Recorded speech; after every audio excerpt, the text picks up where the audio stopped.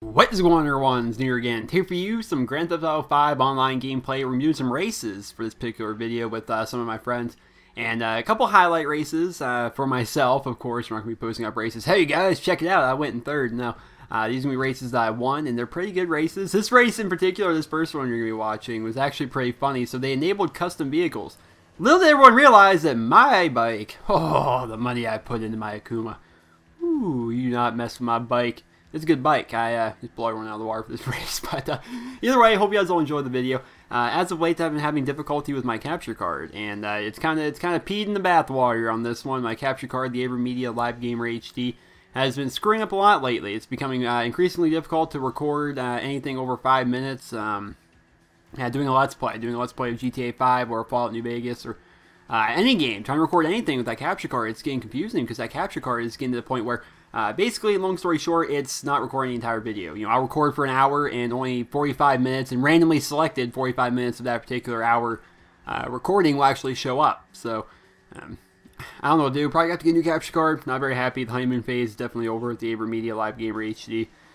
Don't recommend it. Bad capture card. But what I want to do for this particular video for you guys today is, not that introduction's out of the way, I would like to go ahead and give kind of a multiplayer review of Grand Theft Auto 5 Online. So I have well over a day's worth of playtime so far, and it usually takes about that, right? One of the old sayings, it probably takes about 30 hours. You put 30 hours into a game, especially an online game, and then you can base your opinions pretty well at that point. You've experienced a lot there is to experience. Your opinion is what most people will see. You know, if you play for 30 hours, you're going to see just about anything that most people end up seeing. More than 30 hours is not what the average gamer tends to play in a multiplayer game anyway. So I put about 2 days overall of playtime in GTA 5 Online. I kind of like my experiences with it.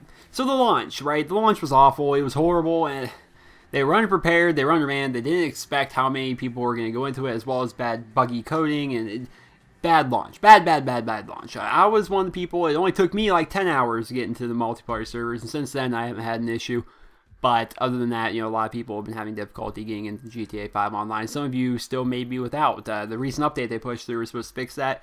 I've heard cases where it has and has not worked yet so far for people, so I don't know. But assuming, of course, you can actually get on GTA 5 Online and play, it is, in my opinion, one of the deepest, most rewarding, fun multiplayer experiences that I've had the pleasure of playing in the past couple years here. I'm mainly a Call of Duty person. Everyone says, Nero, all you play is Call of Duty, you're only good at Call of Duty. I have an entire Let's Play channel. I've done full Let's Plays of many different games, and we're doing Let's Plays of different games right now. I've been playing games since a lot of you were born, alright? I mean, of course, you know, I'm only 21 years old. There's a lot of you that are watching this that are older than me. There's a lot of you that are a lot younger than me. But I've been gaming a lot of my life. I'm not just a Call of Duty person. Call of Duty is just the game I enjoy the most. But I'm pretty good at just about everything. You saw my Grand Theft Auto 5 sniper montage, right, online. Some people couldn't believe the shots I was hitting. So much so that they thought I was faking the video, and all the shots were set up somehow, as if I were able to set up, you know, someone driving 300 yards away, getting away in a vehicle, me sniping them, you know, through the back window and getting them.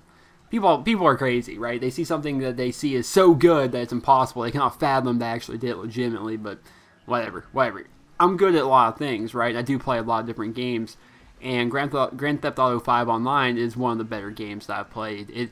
It's a deep, rewarding experience, right? So with the money system, I like it. The money system built within the game, you can pay for money, you can pay real money to buy money, buy virtual money, virtual currency within the GTA 5 Online, and I haven't done that. Well, one, you can't, and two, I don't plan on doing it, solely because earning money within the game is one of the more fun aspects of the game to me. There are so many different ways to spend your money. You know, if you look back at the previous Rockstar games, and these are the ones that I've played, I haven't played, I'm not a huge Rockstar guy, but I played Grand Theft Auto 4 Online, I played Red Dead Redemption Online, I played a lot of Red Dead Redemption Online, actually. I really enjoy that game.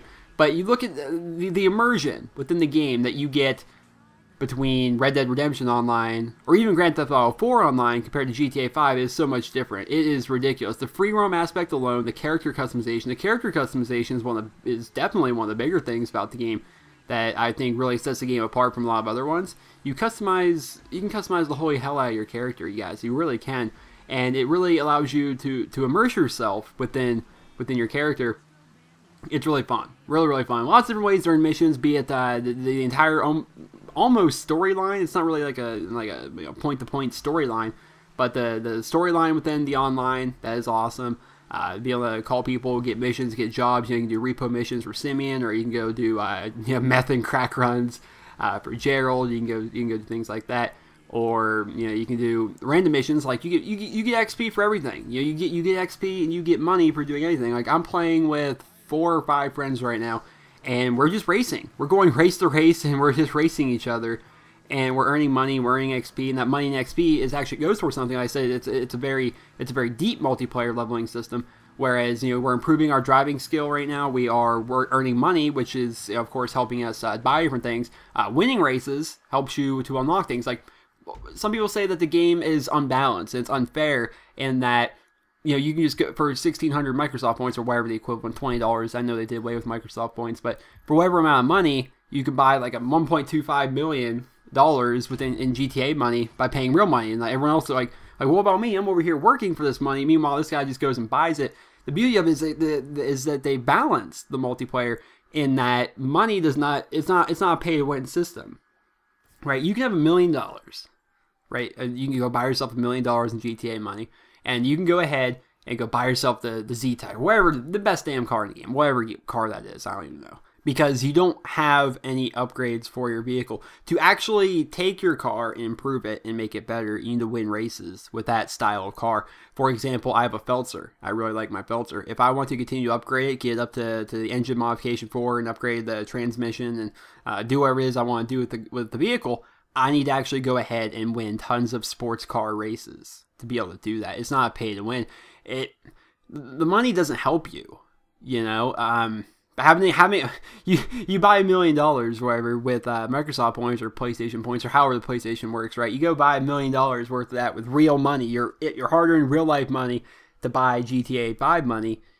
What's that gonna do? Buy you a $400,000 apartment? Hell no.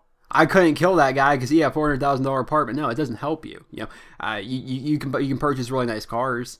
What's that going to do? It's not going to help you unless you actually race and actually play. Then that's not going to hurt you.